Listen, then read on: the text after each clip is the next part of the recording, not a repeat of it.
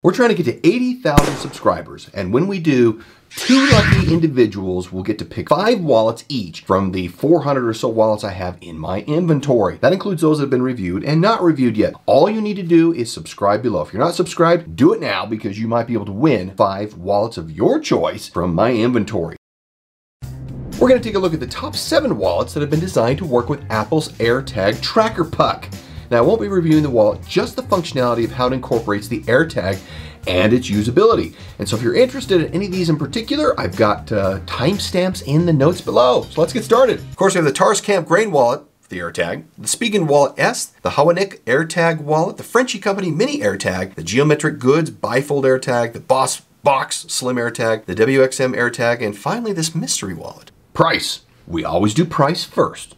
But as you can see, all the pricing we have here, some that are the price of the wallet that include a bit of an AirTag to it, some are very specialized, but you can get a feel from here. Tauruscamp, here we go. We love Tauruscamp wallets, and Sajid, the owner, continues to address market needs by coming out with an AirTag capable version of his wallet. This is the grain wallet, and let's see, let's take this off, set this aside, and aha, here we go.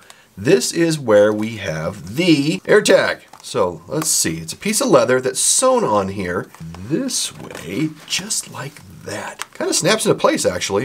And of course this opening is fitted specifically for the little groove area we have on the AirTag. It's held in here by the leather. You might think it could burst out, but it's not going to do that. It's not going to slip out here on the side. You can see how it folds down. And of course this will continue to mold. He also tweaked this design a bit. So now we have 3 stitches on either side. You can see that right here in the picture, which he says gives it a little more stability than you would expect. Now let's look at this from the side. You can see how the thickness profile fits.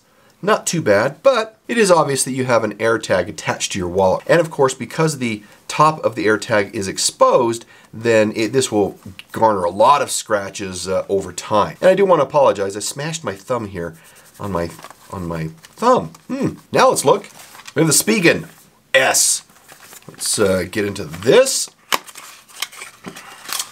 All right. Let's see here. Well, let's take a look. Obviously a ridge variation here. We've got metal on the inside here, plastic on these top plates. And you can see right here, we open this up just like this. This pops out. We position our AirTag right here. And the important thing is when you put it in, you use these down tabs right here. These go in first, then it comes over the AirTag, and then you have tabs on both sides here and on the top. And it's important that these click in place everywhere. And let's make sure we got them on the side. Let's see, okay. And on the side, great. So, nope, that didn't get into place either. There we go.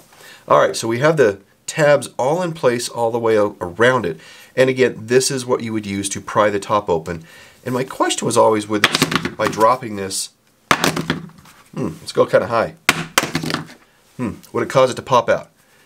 And the answer is no. As mentioned, this external plate is plastic, and it is a very tight fit for the AirTag. And due to this being a molded piece, you can see the thickness is what you get. It kind of blends in with this, but you can obviously see the thickness of the top plate, and that's what you get when you have an AirTag incorporated. Now I wish they would have provided for a second plate, another one to replace this whole plate if you decided you didn't want to carry your AirTag anymore, so you could use the wallet without it, and especially without having a big gaping hole here. The top of your AirTag will get scratched. It is exposed enough. And of course, you carry this with keys or anything else that's rough, it will scratch up the top of your AirTag. What's next? The Hawanik, right here. Hawanik, or Hawanik, not quite sure. And open it up, and here we go, great. Set that aside. Well, what we're focused on is right here. This is the molded piece right here. You can kind of hear that. Yeah, this is where the AirTag goes. It has a snap up here at the top, and you can see that it's sewn halfway around. That being sewn halfway around, it keeps the base in place while the insertion point is up here with the snap. So let's get the AirTag and pop this in. Again, we see that the leather scoops itself around the top edge right here, so it holds it in place. And then you just snap this in, just like, there we go, just like that. And there we go. Again, not coming out. I wonder if through use this could snap open. Now, of course, you're not going to do this because you have cards in here and it keeps it pretty rigid. But this is a nice holding snap here. And of course, the back of the snap, I say of course, but luckily the back of the snap does not appear inside the wallet, so you're not going to have any interference with cards scratching or that kind of thing. However, you will with the AirTag because the top is exposed. You get a feel for the side profile and what this does to the wallet.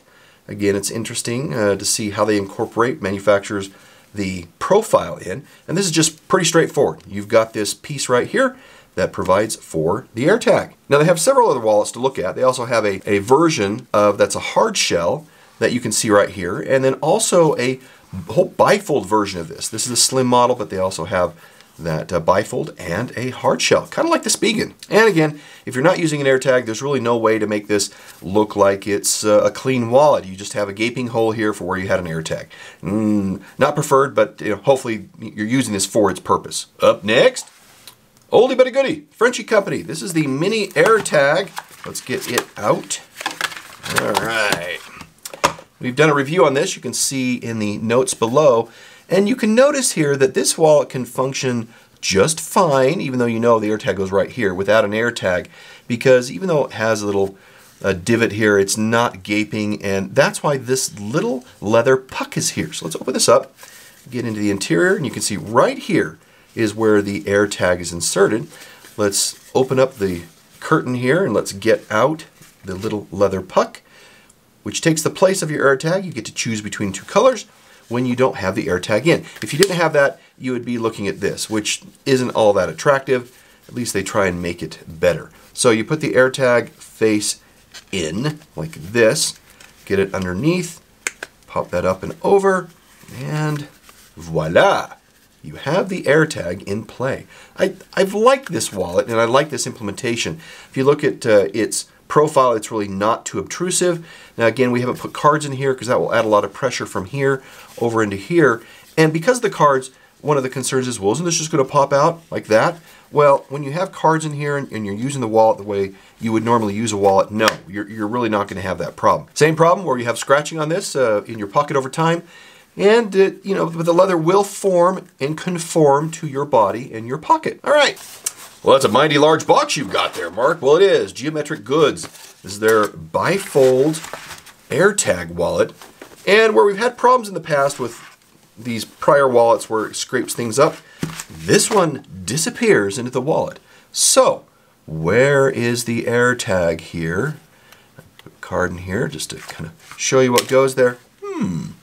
Well, this thickness here should give away what's going on here. So, if we see we have a bolt here, we have a bolt in the back, and two screws. I can pretty much guarantee this is it. So let's get this in. Very small screws.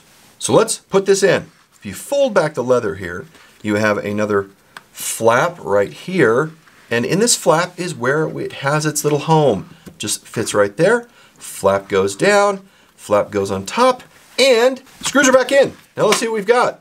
Well, there is no way this AirTag is getting out. If we open up the Bifold area, you can see from the back of this, nice and solid. And let's see how a card fits right here in this quick slot. Just fine. The only thing that you see here is this big bulky area, which makes this wallet 0.6 inches thick just to begin with before you put in additional cards or cash here in the Bifold area. But you know what? I like this because you're not showing off that you have a tracker in here unless you like to do that. And again, you can see how thick this is from the side. A slim wallet for an AirTag by BosBox. You're going to take a look at this and go, wow, Mark, I thought we already saw something like this. I know, we've seen one just like this, but stay with me. But what I wanted to point out here is this. These little pieces right here more than anything else. They understand and recognize that being that your AirTag is exposed, it could get scratched. So they provide you protective film for the front and the back to be able to put on that. I think that's a nice thought. All manufacturers that have exposed AirTags like this really should be thinking about this. And like wallet similar to itself, it does have a half sewn moon. It has a snap right here where you put your AirTag in, very similar to what we saw, but that is what I wanted to point out to you. Now we've got a manly AirTag wallet. WXM AirTag wallet. Yes, indeed, right here. This is that tactical version. It is built similar to the Ridge platform, but right here is where it goes. And I like this because it's an insert. So if you see the insert piece right here, I'll show you how this functions, but it has these open tabs here on the back. And you can just peel this off, just like that. We'll then get our AirTag, put it in right here, face up.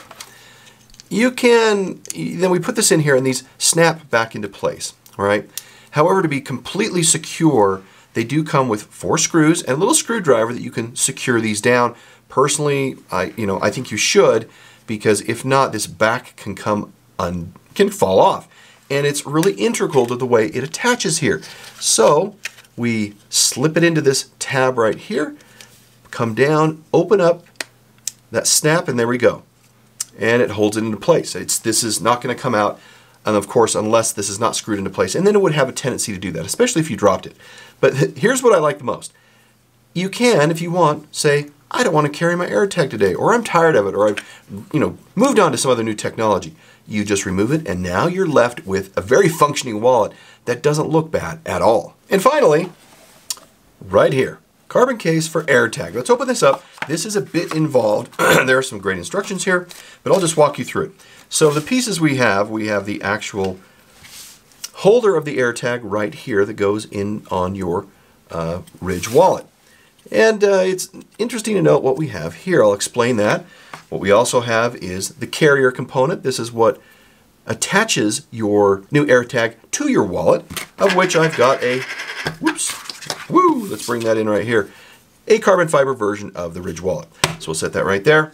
And then all we have left are some additional samples. This is if you want to do it again, and they're always so kind to provide you an extra elastic in case one you have is wearing out and you can replace it. All right, so first, we remove this little tab right here, a bit of a sticky.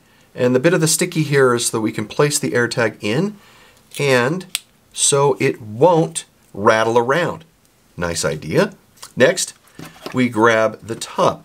This top is what then connects the holder to what connects to the base. We've got adhesive in here. This adhesive will move over this right here, right there. You line up the pieces, get the adhesive going, and you want to provide enough room. It's on this side opposite of the thumb push, and all you need to do is grab one of the screwdrivers that you have with all the many different Ridge wallets you own. Never throw this away. And we'll loosen this one up just a little bit, have it come out. Great. And you see how this begins to separate right here at the top. This is where you then take this piece. We do want this to stay. So there we go. So it fits nicely in between both of the screw holes. Then we put the screws back and you're in business. Just like that. Looks really good on a carbon fiber wallet. If you were to put this on any other wallet, it would look like a big wart. You can see the profile here of how it sits. And it only comes in carbon fiber. So if you like the combination of carbon fiber and some other color, then fantastic. But I think it works best with the whole blackout we have going on here with the carbon fiber wallet itself. And there we go. If you like this, then look at this video next. Now, not everyone uses AirTags, but if you do and you've thought about it for your wallet, which one would be your favorite? Well, let me know in the comments below. We'll see you in the next review. Bye.